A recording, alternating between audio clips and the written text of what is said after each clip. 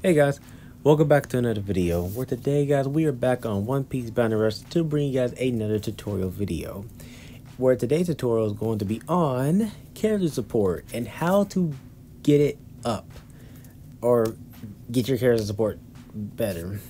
So character support in this game is very crucial.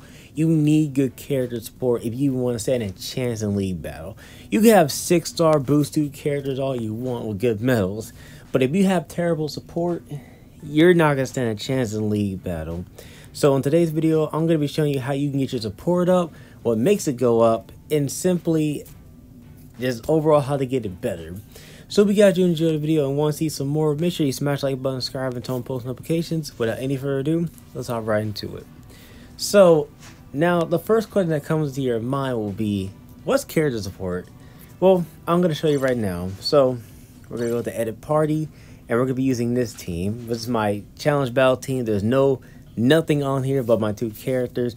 So character support is this little thing right here. You see this like little bar below the character's power level? Yeah, that's your support gauge. And depending on how strong a unit is, that will gradually increase. Like, you know, the more powerful the character is, the higher the numbers will be. So as of right now, the number is just dashes or just 0. Like there's 0 support, there's no support or anything on these characters. But if I put someone like Raylink on here, look at that. Now the character support is 15.7%. So now that means these guys have even more attack, HP, and defense, which you can see indicated by this thing right here. The higher support is, the better stats you'll have. As I said, this increases your HP, attack, and defense. Mainly your HP. You'll mainly see it affect your HP. It will affect your attack and defense, but you'll mainly see it affect your HP the most. From when I play this game, I mainly be noticing my HP be skyrocketing. For some references, I'm going to show you 2 screenshots on the screen right now. The screenshot on the left is without character support, while the screenshot on the right is with character support. And as you can see, this is a huge difference just by having your character support up. In case you're wondering what team I was using, here's the team. If it loads, this is the team I was running in that clip. I have 136.3% support for my blue team. So yeah, this is what I was rocking for me to get that type of health or character support. So yeah, that's just in case you're wondering. So now since we figured out what character support is and whatnot and why it's important, you know, why it's increasing your stats and whatnot, we're now going to go over how to make it go up or whatnot. So as I said previously, what makes your character support up is by dragging these characters into this thing called support slots, and this will increase your character's overall support percentage. So if I put Vista right here, I put him right here, now the character support is 31.7%. So that means I have even more HP, attack, and defense now. And this can go by any character. You can put Sentomaru in there, you know. As long as there's a character in here, your character support will go up. It doesn't matter who the character is. As long as you're putting a character in that support slot, then your character support is going to go up. So, yeah. If you're a new player and you're unlocking these support slots, I highly advise you put a character in there. Even if the character's not strong right now, you will gradually get them stronger and whatnot. And, well, yeah, it just takes time. You just need a bit of patience. So the best advice that I could give you if you want to get like some good support right off the bat, if you're a new player and you want to get some good support right off the bat, this is what you need to do. Let's see if I can find them. Yeah, these guys, these 2-star characters. You need to utilize these 2-star characters, because the reason why you want to use them is because since they're 2-star characters, the materials you need to max them out is really, really cheap. Like, it's really cheap to max these characters out, and it gives you some good support too. So like, I'm gonna take this character for instance right here. So if I want to max out his skills, watch this. See, look, it's only going to take, look at the materials I need, and it's only going to take 1 special skill orb. If this was a 4-star character, it would have took so much more materials, and this would have gone from 1 to 10. It would have taken 10 of these special skill orbs, but now I only need 1 to max it out. Now, of course, you shouldn't do this. if you're gonna be working on your support characters and whatnot, do not, and I repeat, do not get your skill levels to level 5. Only give them to level 4 because it saves your special skill orbs. Give them to level 4 and keep it like that, okay? Don't waste your special skill orbs on characters like this. Only use your special skill orbs if you know for a fact you're going to use that character in league battle. The character don't have to be the best character in the entire game. Just run a character if you know for a fact you can put up a fight in league battle. Like, a good attacker, defender, or runner. If you know you stand a chance with them, then I suggest boost, using your special skill orbs for them. But other than that, don't. Keep your skills level 4. Just have it level 4 to support. So obviously, leveling up your skills increases your support percentage. On top of that, leveling up your units get their support percentage up. Now, I don't think the base grade of the unit affects these XP orbs. I don't believe. I haven't really been paying attention to that much about them, but I don't believe it affects all that much. However, though, I do know what these things do affect, and that is boost orbs. So it takes a lot of boost orbs to boost 1 or 2 a character. But like I said, since 2-star characters are relatively cheap, you can boost out your units pretty freaking easy. See, look, it only takes me like 18 to get this guy to boost 1, where at first I think it took like what, 90 or something. Like, let's just do like a little comparison, right? Let me get like a base 4-star character, like a 4-star character I have not even worked on, like Smoker, for instance. Like, look, let's try to boost 1 him. Look at the materials. Look, 90. You need 90 of a HP, attack, and defense, boost 1 orbs, and you need 15 of these boost trait orbs. Compared to the 2-star character that I only needed, like, what was it, 9? I believe it was 9, right? Let's go back and see real quick. But I believe it was 9. I came up. Oh, here it is. Yeah, I believe, was it 9? Yeah. Well, no, it was 18. Yeah, but you get the gist of it, though, right? You see how much cheaper it is to like boost 1 and boost 2 your characters. So I can boost 2 them right now, but I'm not going to, though, because I have a lot of other characters that I need to boost 2 right now, and I can't really work on my hyper boost as of now. There's a lot of characters that I can hyper boost, but I just can't work on them as the time being. But later on down the line, I will try to hyper boost them. But if you're a new player, I highly advise you try to work on these low star characters. Yes, they're not good at all, but if you want to get your character support up, I definitely advise you do this, because trust me, it will help you out in the long run. Trust me on that. So now here comes the next part of the video. Just because you have a character on here, it doesn't mean you should just slap on them. There's just because the character is right here, it doesn't mean you should just slap them into the support slot. There are 2 reasons for this. The reason one is because, well, let's say for instance, I put Sentomaru on here, right?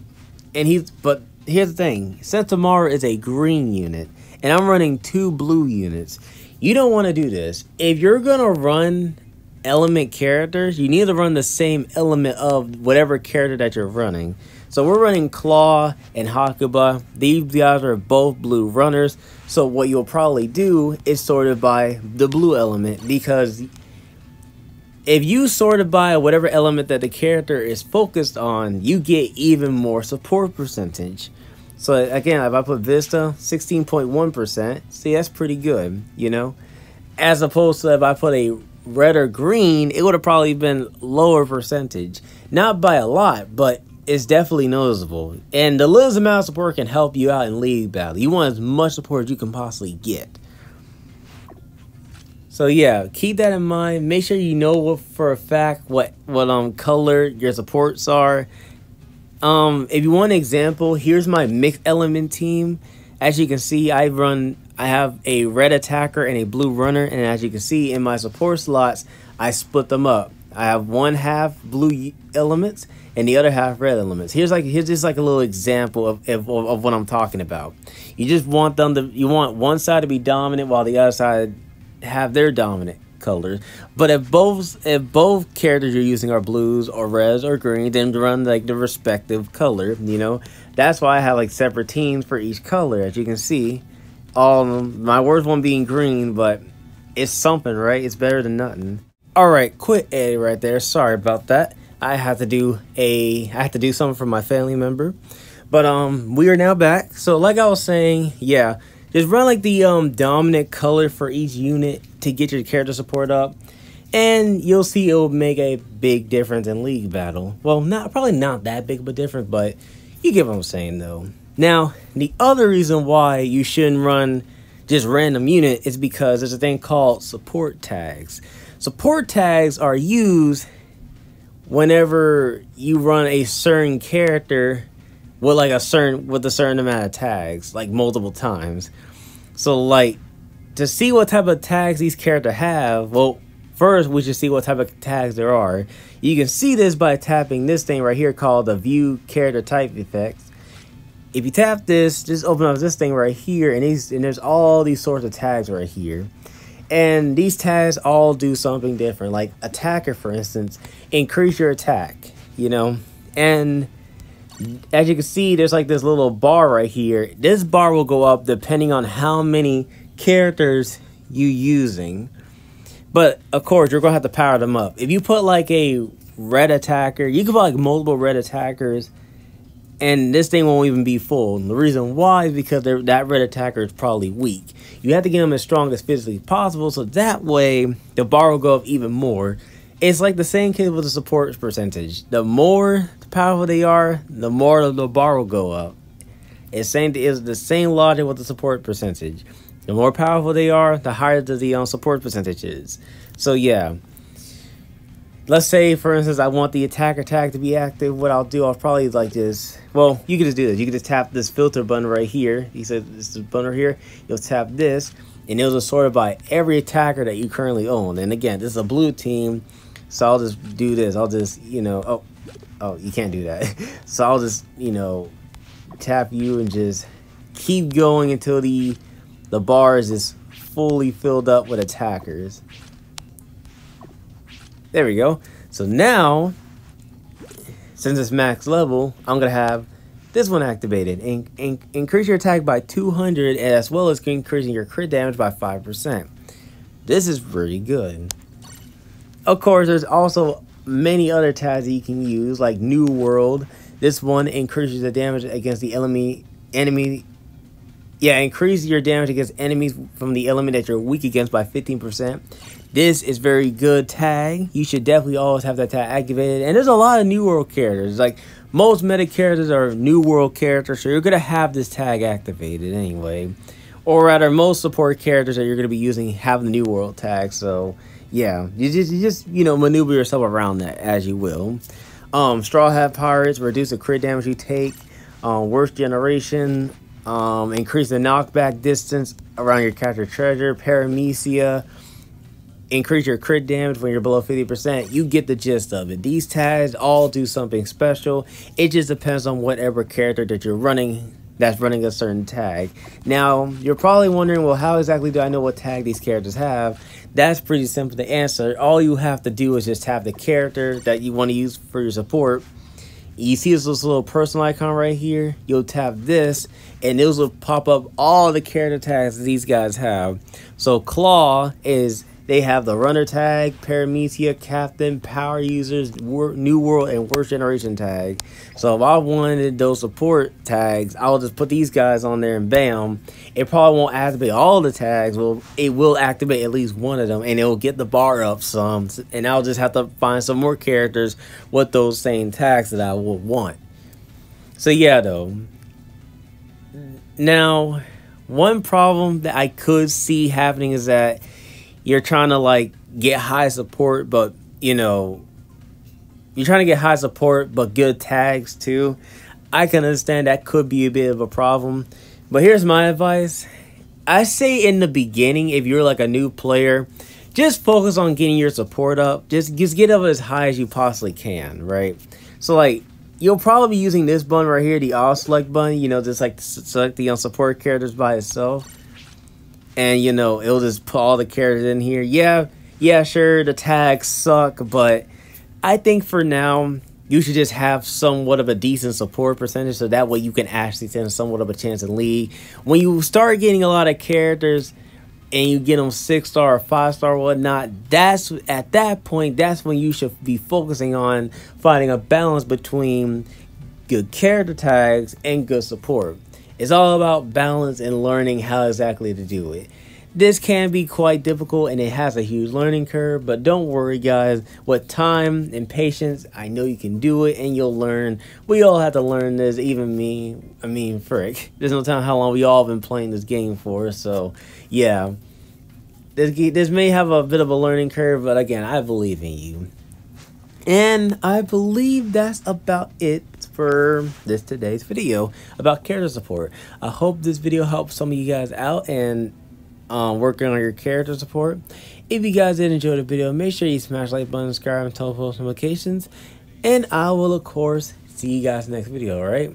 Peace out, everybody.